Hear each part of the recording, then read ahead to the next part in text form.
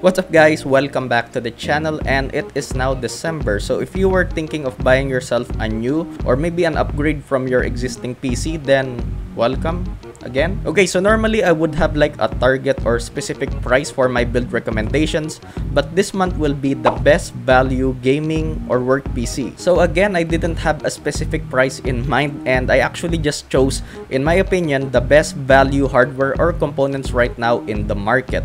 So it is a bit pricey. At most you would have to spend $1,100 or about 55,000 pesos. Now in my opinion, this system is a perfect balance between work and play. So if you're a professional or a streamer who does video editing, 3D rendering, of course streaming to Twitch or any other multi-threaded applications, and occasionally playing games, then this system is perfect for you. Of course, expect solid 1080p gaming performance or even 1440p, as long as you don't mind lowering the graphics settings in some games if you want to achieve a consistent 60 FPS with consistent frame times. Of course, I'll be leaving the links to the performance benchmarks for the CPU and graphics card combination I chose in the description of this video. Also, great future expandability if you ever plan on upgrading your components. And lastly, if you guys can find alternative, cheaper, and compatible parts, maybe a different brand from what I'm gonna mention, such as the graphics card, memory, storage, except for the power supply, okay? Never cheap out on the power supply.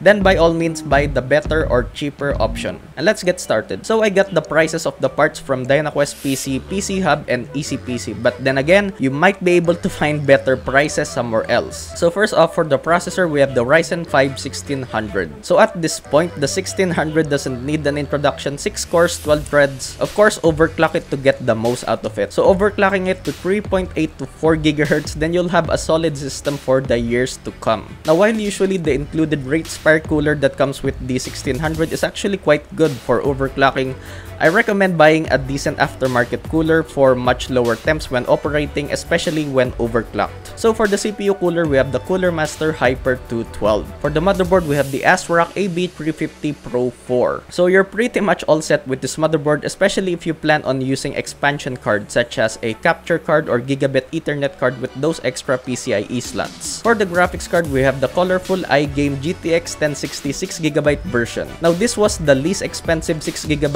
1060 I could find, but of course, if you can find a cheaper option from Zotac, Palit, or other brands, then go for that. For memory, we have a 2x8GB kit of Corsair Vengeance LPX DDR4 2666. Again, if you can find a cheaper and compatible option, go for that. For storage, we have a Western Digital Green 240GB SSD and Western Digital Blue 1TB hard drive. Powering all this is the Seasonic M12-II 520W 80+ bronze fully modular power supply. And housing all this is the Rakk Taraki. And yeah, that's gonna do it for the December 2017 PC build recommendation. So that for me is the best value PC you can get right now. If you guys can wait until January 2018, memory and graphics card are actually expected to lower in price, hopefully. Of course, if you guys have any questions, just leave them down below and I'll do my best to answer them. As always, bookmark and use my Lazada affiliate link when buying at Lazada and donating to my Patreon if you guys don't mind, to support my channel. Also, follow me on Twitter for updates and announcements. Thanks for watching, and I'll see you guys in the next one.